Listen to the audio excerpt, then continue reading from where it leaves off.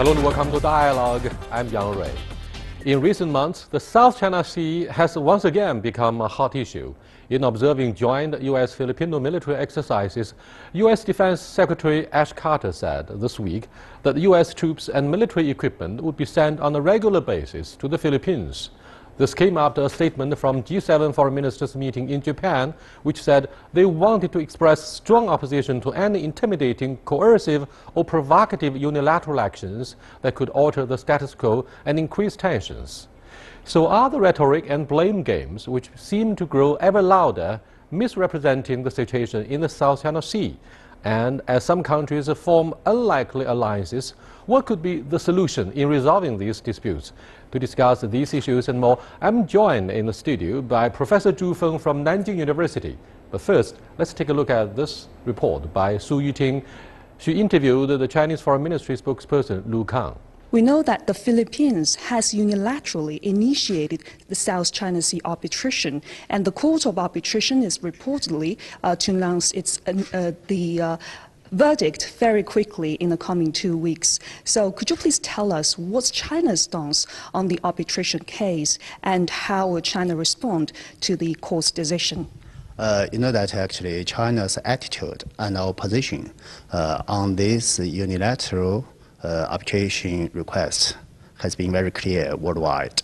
That is, we are not going to participate in any way in this case, and we are not going to accept the result, what kind of result it might come out from this arbitration case. You know that this position is a kind of is derived from China's strong belief that this will definitely do harm on the international legal system instead of supporting that. Because, you know, according to the UNCLOS and the relevant articles, this kind of unilateral presented case actually has no role to play in prejudging or judging actually the issues related to sovereign claims or sovereign disputes. But the so-called South China Sea question, in essence, is a question of sovereign dispute over some islands and reefs. So let me be fair that if some countries would like to pursue or unilaterally resort to this kind of mechanism, it will do harm to the interests of the majority of the international community. Welcome to Dialogue, Professor Zhu. The G7 foreign ministers issued a very strong worded statement, apparently expressing their strong dissatisfaction with the alleged provocative behavior by the Chinese Navy in the South China Sea. What do you think of the Chinese response? Yeah, I think the China's response is very expected. First of all, we cement all diplomatic delegates of the G7 countries, and just very, I think, strongly and explicitly expressing China's anger. I think such a G7, you know, is international mechanism primarily addressing some sort of, let's say, financial trading issues on a global base. Of course, G7 is a very important organization, but the problem is when the G7's foreign minister, you know, the meeting just, how say, in a very high profile, condemning some sort of unilateral actions in South China Sea, I think it's completely some sort of ill-placed policy concern from the G7.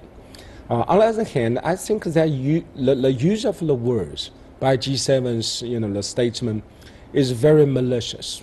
It's very unfriendly. They say, first is they are opposed to any unilateral action. The second is such a unilateral action is also regarded as some sort of intimidating. Then it probably will lead into the coercion or some sort of, we say, unilateral change of the status quo. All such words are full of imagination and a very one-sided, we say, illusion, you know, the thoughts. So over this point, I think China's response was very, very expectedly strong, and we should make clear to all the G7 countries. So what China is doing with the land reclamation and island construction in South China Sea is mostly in civilian use. and also targeting some sort of with a public goods provision. Let's look at some of the strong points implied in the joint statement from the G7 foreign ministers meeting. Is it clearly and absolutely just a unilateral action by the Chinese? No, not that way. For example, land reclamation. It's not China initiating some sort of land reclamation in the South China Sea. I think that Vietnam and the Philippines went after another. Just started their land reclamation from the early 70s. So in the past nearly 30 years, they never ended some sort of such an island construction, military facility build-up, and also deployment of the increased number of the soldiers. So what China now is doing is some sort of a legal follow-up to those claimants. So then when China do that, it always caused some sort of screaming from the West, but every time Filipinos and the Vietnamese doing the same, but no one just trying to say anything, condemning or paying attention.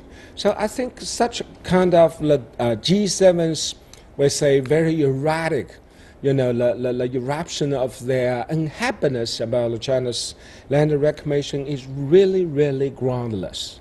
And the joint statement was released to coincide with the joint military maneuver between the US and the Philippines. Of course, they signed the Mutual Defense Treaty in 1951, a legacy of the Cold War, by the way. Now, what do you think of the dramatic coincidence? Was it yet another apparent signal, if not warning, to the Chinese government?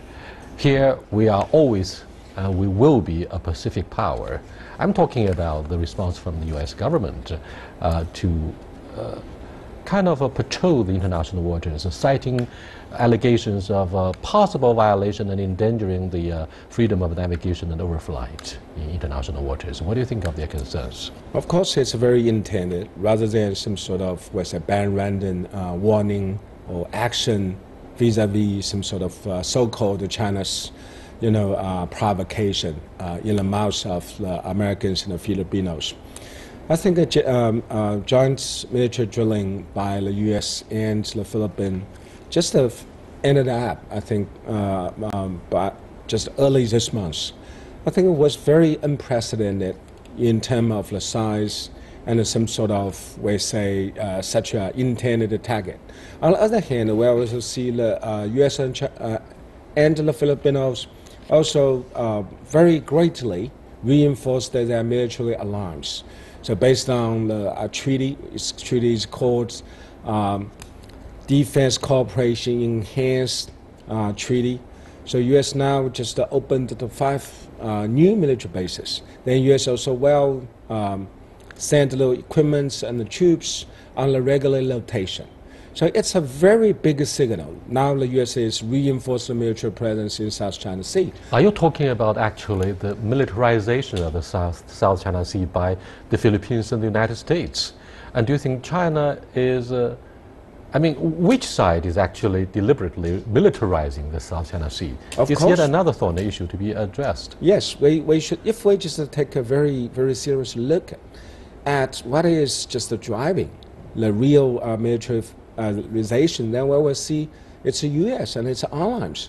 So the recent case just at the hand, as you mentioned, it's we say newly declared speedy rotation of the military soldiers and the equipment in the Philippines. But up to 60% of the U.S. Navy and Air Force will be deployed in the Asia-Pacific region. Yes. Do you think this is a larger part of the effort? Of course, that kind of decision also been pronounced almost 3 years ago. But now there's a couple of some sort of chain reactions. From this, we say, pronounced some sort of reinforcement of Americans' military presence in the Asian Pacific. So what's the South China Sea? South China Sea now is just the whirlwind, then just causing a lot of Americans' inputs. But with what kind of the purpose? The purpose now is, of course, definitely against China's some sort of moves and actions. But the problem is what China is doing is just how say very legally and reasonably stopping on the China claimed and the China occupied the maritime territory. Professor Zhu, let's take a second look at the alleged legitimacy of China's occupation, development, and control of these Nansha Islands in the South China Sea. Now, China insists that our early, if not the earliest discovery of those islands in this part of the world means we are protected by the UN law on the sea because the earliest discovery would of course enable us to enjoy the protection. That's what we call the historical legitimacy. But do you think this is accepted by the other side across the aisle? No, they don't accept. But I have to say, for the time being, they do not accept. But back to the 70 years ago, when the Chinese government, back to in 1947, drew the U-shaped line and declaring the China claim all maritime features in South China Sea. There was no opposition. There was no denial because back to 1947, China was the biggest Asian ally to the United States. Wait a minute, Professor Zhu. 10 years earlier, before 1947, when the Philippines was established as a republic, what did their map say about the sovereignty of those islands? Yes, based on, we say, very important legal instruments signed by the Washington and Madrid, or say between the U.S. and the Spain. So this new agreement very clearly define the size of the Philippines boundary. But even this very important legal instrument did not say anything or have no mentioning of any single words of Scarborough Shoal.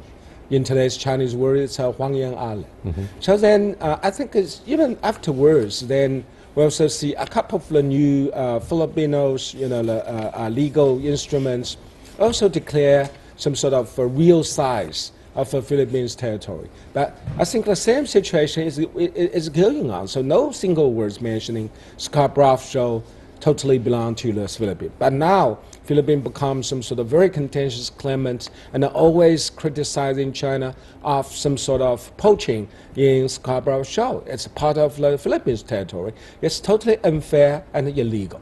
Their allegations aside for a while, Professor Zhu, now between 1937, founding of the Philippine Republic, and 1947, something else on our side also happened. There must be something in between. I mean, the surrender of the Japanese Empire, and what happened, what was implied in the Cairo Declaration and the Potsdam Declaration about the sovereignty of those islands in the South China Sea? Of course. So if we tracking the historical roots of the China's territorial justification over the claim in the South China Sea, we see a number of very important historical documents. Just you mentioned, it's a Cairo Declaration and the Boston Statement. They also very unambiguously just declare that all the territory illegally occupied by imperialist Japan should be very, very justifiably and fairly returned to the China. So then, the Paracel Island and the Spratly Island once occupied by the imperialist Japanese troops. So they declare, so those two islands will be merged into the one body. They in Japanese name, they call it Shinnan Jima. So this Shinnan Jima occupied by Japan in the Second World War. But after Japan defeat, it's also legally and very, very explicitly returned to the China. So back to 1947, Nanjing government, we say KMT government of the KMT government used the warship gifted from the United States and with the credential from the American Airlines. We not just patrol the South China Sea, but also very wholly and seriously finished some sort of, we say, ceremony of taking back from imperialist Japanese troops those China's territory. So it's also very formally declared to all the world. We now reclaim all such as South China Sea's islands, rocks, and reefs. Thank you very much, Professor Zhu. You're watching Dialogue with Mr. Zhu, a professor from Nanjing University, also expert of maritime studies in the South China Sea. We shall be back in a few minutes. Please stay with us. Welcome back, sir. Look, obviously, people feel confused, particularly those who observe the development of the maritime disputes in South China Sea from the U.S. They accuse China of militarizing Yongxing Island, which actually is located in Xisha or Paracel Islands. It's different from the Spratly Islands. It is in the Spratly Island or around those islands disputes flared up between the Philippines and other claimants and China. So what do you think of the U.S. accusation, and how do you define militarization? Because China deployed some fighter jets as well as ground to air missiles there, and that immediately caused consternation from the international society. Of course, I think the Americans' condemnation in that regard is absolutely a mistake, because on most of occasions when we see both sides, Chinese and Americans, just argue on the militarization, usually it does not cover the Palasar Island, or say Xisha Island. I think a lot of historical archive also very strongly demonstrate U.S. actually acknowledge and also respect China's sovereign claim in Palasar Islands. But so far, U.S. just put the two things very inherently, but very, very mistakenly intertwined. They say Palasar Island is also very disputed one. So then any China's limited but necessary defense build-up in Xisha Island is also some sort of a provocation. We say it's not just Americans' confusion, it's not just a mistake, it's very intended, some sort of diplomatic attack to the China's legalized, we say, the moves in South China Sea. Spratly Island, yes, including China, I think the international community also recognize there is some sort of disputes. We needed to get them resolved. But Palasar Island's issue is definitely different from the Spratly Island issues. So U.S. not just how say needed to make clear, it should just very rightfully just uttered their some sort of view. But most important thing, they also should just how say admit their very essential position. For example, American governments repeatedly say there is no position of the United States at all about who should be more legal to claim this island. But now I see the U.S. some sort of such a mistaken confusion really contradict the Americans' proclaimed position. Excuse me, but do we have a single voice from the U.S. side? Because we have the Congress, the White House, the military, which is growing more, angry, and there's a lot more disquiet from the Pentagon on the issues in the South China Sea. Which side we should trust? Yeah, well, I see diversity of the Americans, some sort of political views and voices on South China Sea. Different factors, different, the lines, they usually also diverged somehow. For example, Pentagon usually is more vocal and more critical. Then the White House relatively, we say, diplomatic. Wait a minute, Foreign Minister Wang Yi paid a visit to the D.C., and yet Secretary of Defense Ash Carter refused to meet with Foreign Minister Wang Yi as scheduled. This time around, during his tour of East Asia, he refused to come to Beijing as scheduled again. In both cases, the media, Chinese foreign-alike, say, well, this is a clear signal that the Pentagon is increasingly unhappy and dissatisfied with what's happening in the South China Sea. Do you think this is a warning, or do you think China will buy this idea that this is an unfriendly gesture? No, I see that kind of rejection or denial to meeting with Chinese counterpart is some sort of American elegancy and a complacency as well. So we also see the South China Sea issue now is very bitter and a heated, we say, disputed issue. So every time the U.S. and China just came across such a, we say, divisions or frictions, one way we should expectedly to respond. Let's sit down, meeting, talking, and seeking some sort of, we say, operable solution. That's what the two countries needed to endorse on. But now I think Ashton Carter is just trying to leave the Chinese counterpart some sort of cold shoulder and use this some sort of elegance to sabotage some sort of the Chinese real intention to talk with American counterpart. I don't think it's really, appropriate. We have other mechanisms to strengthen dialogue. For example, the one that is taking place in Shangri-La to promote mutual understanding about the regional issues. Having said this, Article 51 of the UN Charter entitles UN members to the inherent right to self-defense. Now, would you elaborate on the differences between self-defense and militarization in the South China Sea?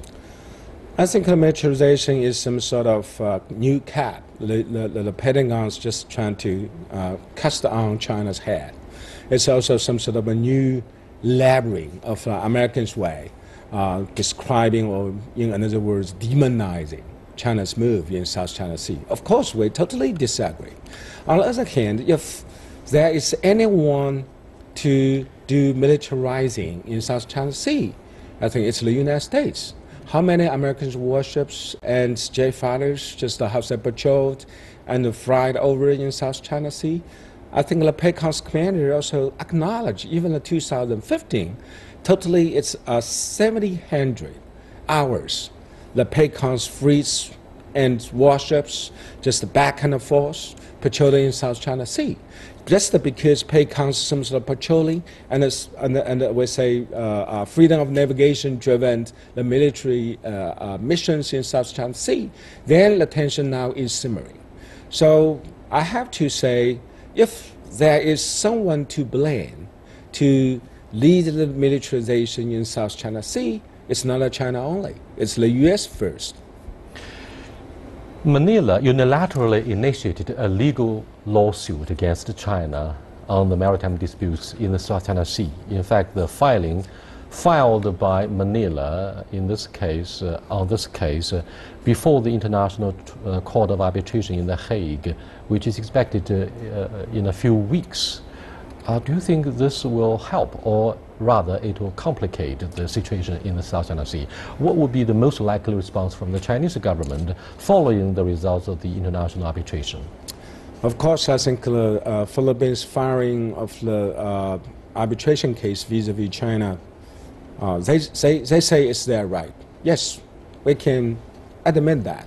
But real consequence of the Philippines firing of the case to international arbitration is not just a unilateral, but it's also undermining some sort of a long time accumulation of the diplomatic consensus on how disputes should be settled. For example, back to the 2002, China and ASEAN countries signed a joint declaration of conduct in South China Sea. I think it's very, very helpful for all ASEAN countries and China working together, sitting together, searching for some sort of real and realistic way to calm down over the territorial disputes. But now the Philippines is really regardless of the China's opposition and some sort of huge space of diplomatic maneuver, and just leave the China alone and take the Americans' hand, use some sort of international, so-called international sympathy